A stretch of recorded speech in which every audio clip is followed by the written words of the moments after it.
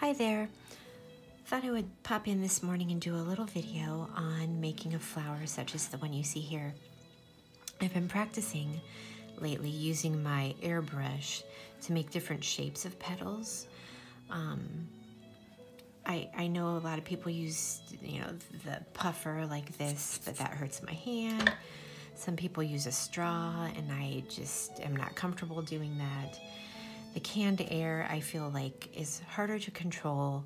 It ices up on you, and it's kind of expensive and wasteful and maybe not so good for the earth here. So I don't like to use that. So I've been trying to use this to do all those things, without having to use the different tools, trying to do it all with this. So anyway, this is the kind of petals I was practicing yesterday, and I'm pretty happy with the way they're going and thought I would show you.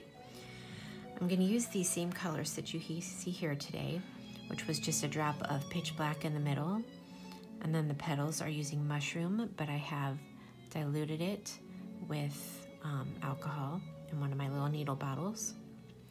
Really hard to say what ratio of ink to alcohol, but I'd say I put maybe 1/4 inch of alcohol in there and then 1 squirt of the ink.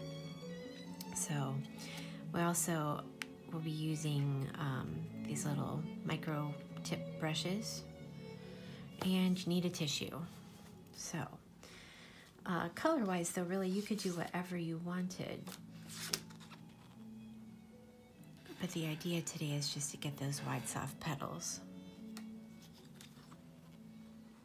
This one, I think I started with indigo in the middle and used citrus to blow out.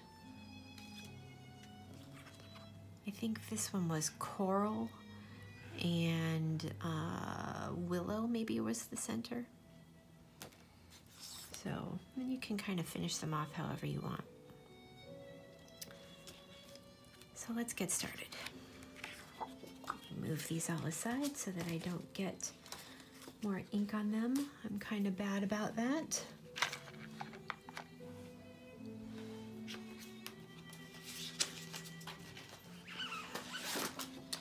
There we go. All right, nice clean piece of paper ready to go. Going to start with, let me move all these things out of the way.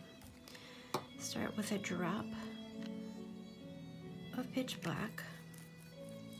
I love pitch black and its ability to split into multiple colors. So I put that drop down, and then I'm blowing around the edges just to keep it from spreading too far. And I'm gonna let it dry all the way before I start using the mushroom. Now the key with the mushroom, or not just mushroom, but any of these, the key to getting the wider petals for your flowers is that you have to use more drops of alcohol or the diluted, ink in alcohol on your paper than you expect you would. And you may have to mop some up off the end using your tissue in order to get it not to run right off the edge of the paper. But if you only use a drop or two, it's really hard to get it to spread into those wide petals. Let's see if this is dry.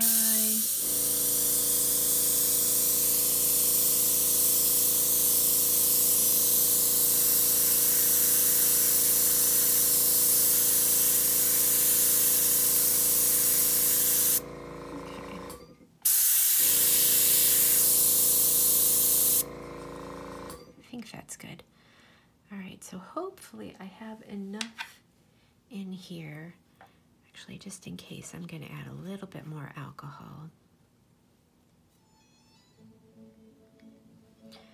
Just put a squirt of it right in the bottle there.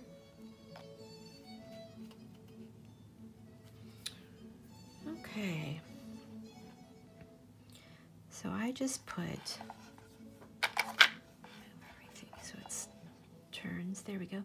I just put a few drops right at the edge. About 5 drops. Let it sit long enough to soften the black, and then start blowing them out. That one's going to spread too far, So I just stopped the edges where I didn't want it to go any further.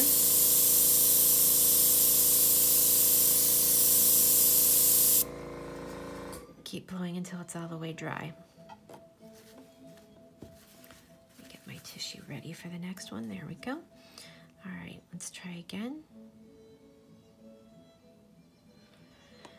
So you have to let it sit long enough to soften the black a little.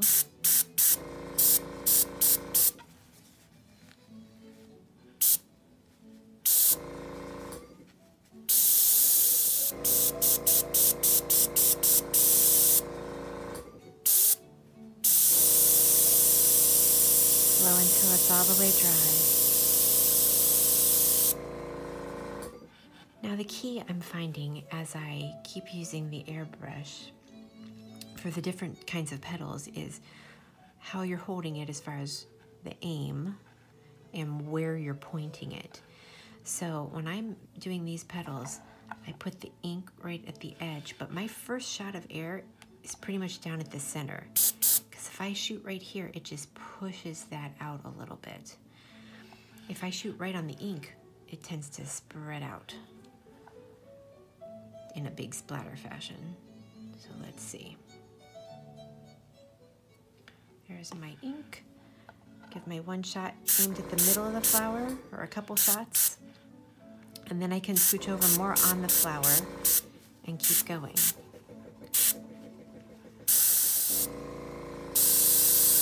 I like that usually when you mop up some of that ink and then you blow again, it tends to cover over most of the mopped up spots.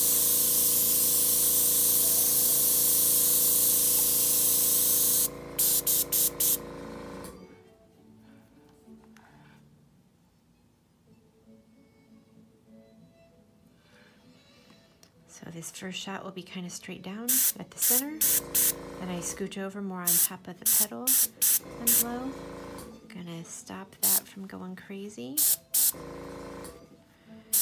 I'm still blowing pretty straight down. If I blow straight down, it slowly dries the whole thing without making it go too long. If I tip it, it's gonna push it further this way.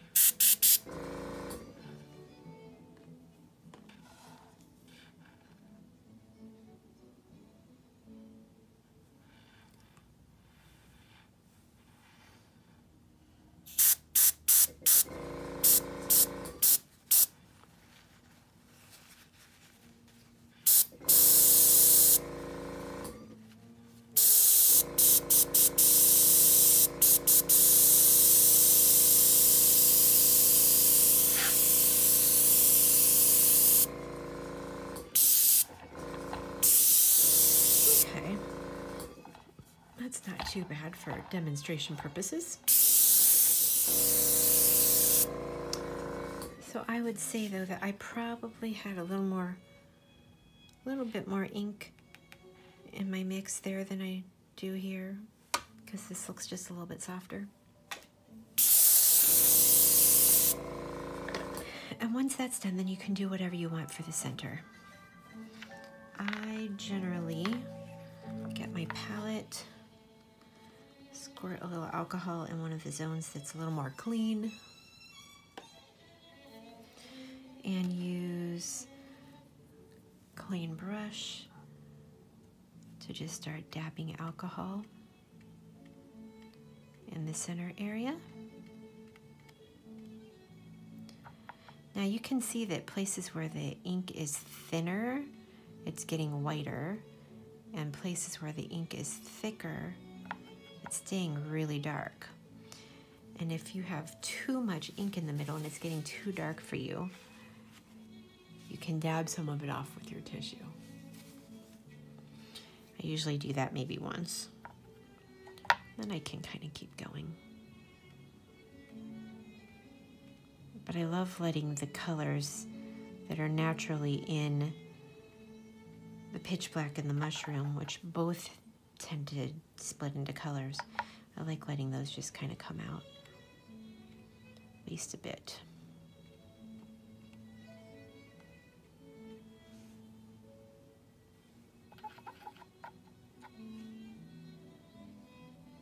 I think I better dry. Sometimes you have to dry in between.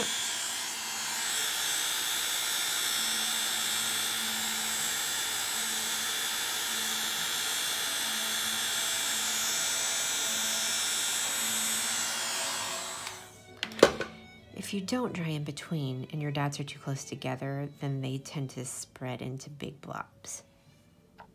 I'll go again on some of the darker spots and see if I can get them to soften up a little.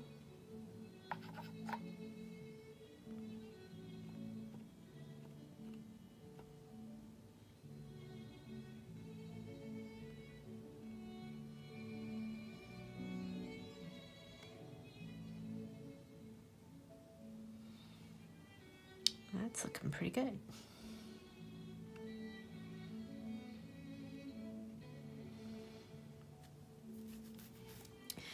Now, if you decide you want a little more color in there, what I usually do is just find a spot in my palette that had some color in it that I like. And I can't really even tell you what color it is exactly because, I don't know, sometimes I drop other colors on top of the ones that were originally there. But for now, I'm just going to put a little alcohol in that blue because I'd like to bring a little more blue out. Kind of soften it up. Wiping down some of the dried up stuff from the sides.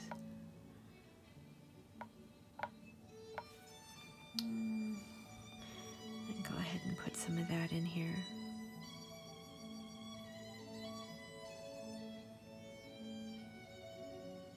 Just using the same brush I was using before. I wish I could find these that were recyclable, didn't have plastic on them.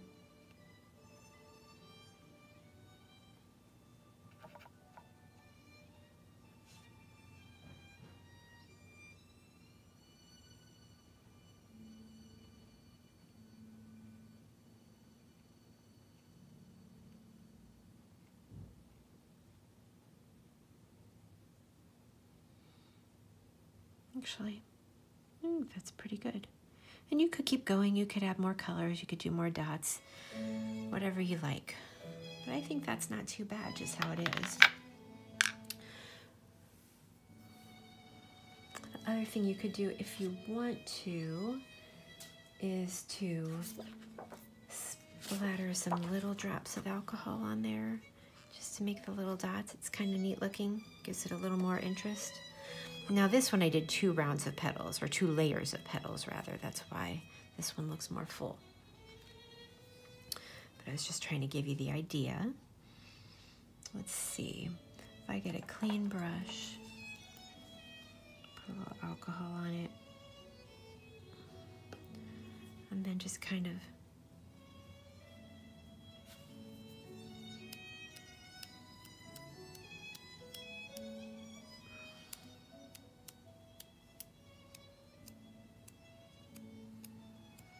it adds a different texture, something fun. You can do it or not. I'm just playing around. Love trying new things.